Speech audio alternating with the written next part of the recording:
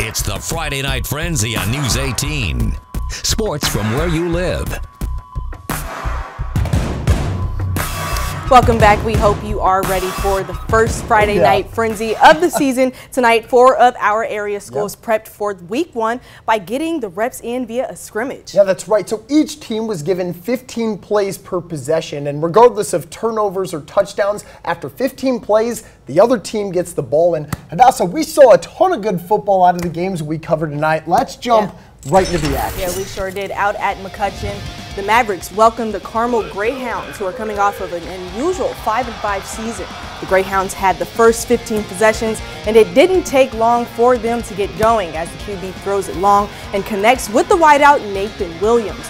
Shortly after, they attack with the run game and go straight up the middle for the touchdown. With possessions left to spare, the Mavericks defense stepped up and covered the next Greyhound run attempt, making their presence known. After Carmel's first 15 plays, it was all about the Mavericks offense, and we got to see Matt Chandler Jr. catch the pass in Greyhound territory before he's brought down. The Mavericks had their units firing on all cylinders tonight. Heading over to Harrison High School, it's the Raiders hosting the Central Catholic Knights.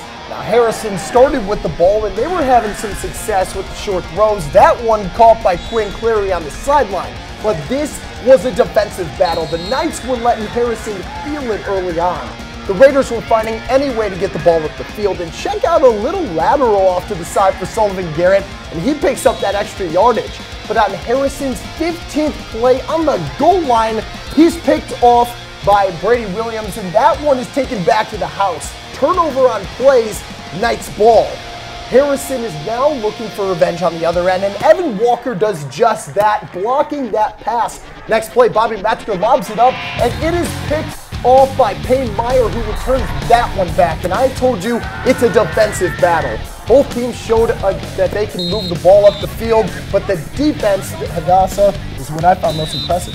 Oh yeah, and just about 12 minutes away from the McCutcheon and Carmel action, the Lafayette Jeff Broncos hosted the Pike Red Devils. Things were already flowing when I arrived, and the QB kept the wheels turning with a 28-yard touchdown pass to Andre Fancher, who puts the burners on and runs out of frame and into the end zone, showing off some of that speed that we have to look forward to all season. Defensively, the Broncos were more than stout, having multiple stops with little to no yardage in a row with full coverage, and even causing the Red Devils to fumbles late in the game. Coach Stanley's team put the work from the summer on display tonight with some great reps this preseason game. Yeah, Hadassah, it was great being back out on the football field. I love when Frenzy rolls around. You get to have the football in here. We were trying to run some plays. You weren't doing that with me, though, Hadassah. No. We could have done it, though. But what stuck out to you tonight from the plays, not in here, but what we saw on the football field tonight? Well, Vinny, my play of the night came from Schumann Stadium with the pass from Tristan Barrett. But before I get to the play,